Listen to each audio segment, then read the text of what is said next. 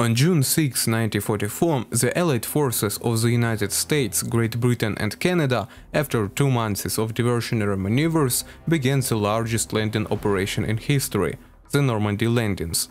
Despite heavy losses, the Allies were able to win a landslide victory and achieve their goal – to open a second Western front to fight the Nazis. In today's video we will find out how the Allies deceived and defeated the Germans and what were the results. For the first time, the need to open a second front in Europe was discussed even after the German invasion of the Soviet Union.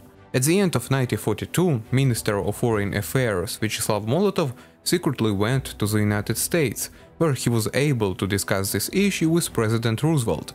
However, the landing in France was delayed over and over again.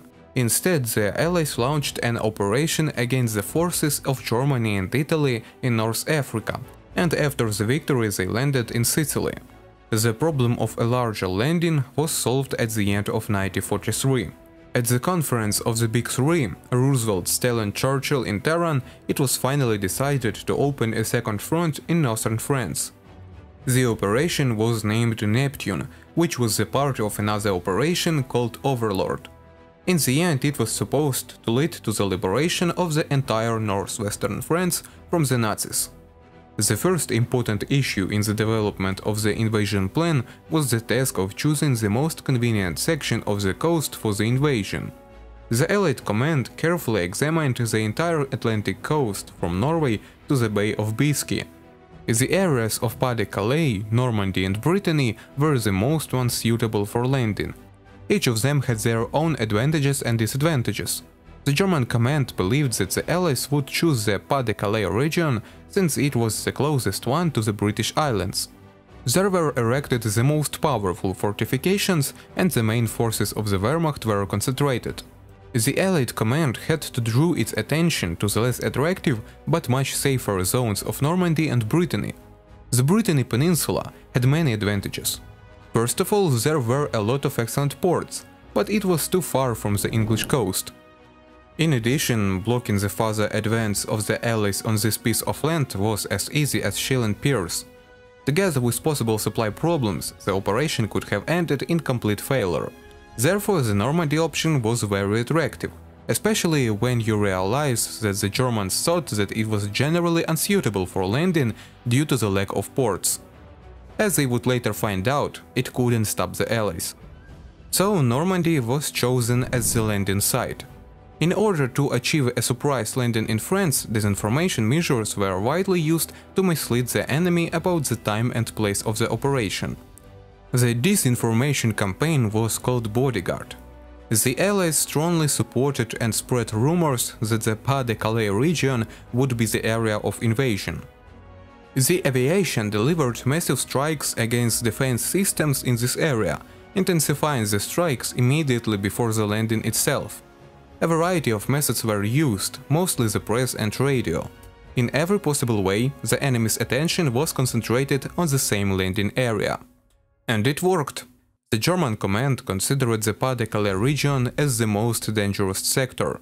Here the Atlantic Wall was the strongest. It was a system of permanent fortifications created by the Germans along the European coast of the Atlantic. The Atlantic Wall was widely advertised by Nazi propaganda as impregnable, but in fact there were very weakly fortified sections, and Normandy was one of them. However, in early June 1944 the Germans felt very calm and confident. Bad weather was only to their advantage, and they were convinced that in such conditions an invasion was simply impossible. Many commanders went home. Even the Field Marshal Rommel took a few days off to celebrate his wife's birthday.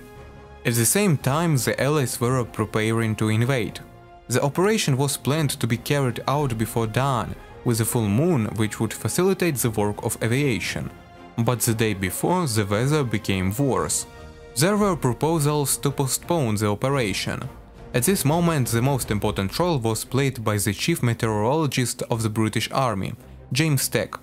He predicted a temporary improvement in weather conditions on June 6 that will be sufficient for the landing.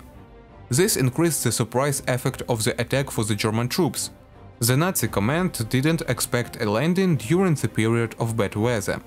The beaches where the largest amphibious assault in military history was to take place were given code names. More than 70,000 American soldiers were to land on the Utah and Omaha, over 80,000 British and Canadian troops on the Gold, Juno and Sword.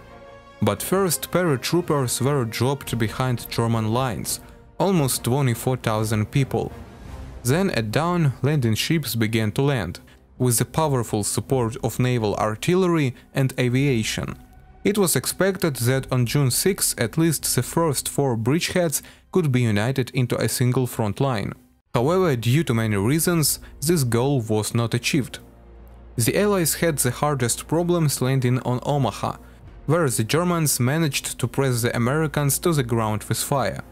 However, by the end of the day, the Allies were able to capture scattered bridgeheads and strengthen on them. Only on June 12th, troops landed in 5 separate areas managed to unite.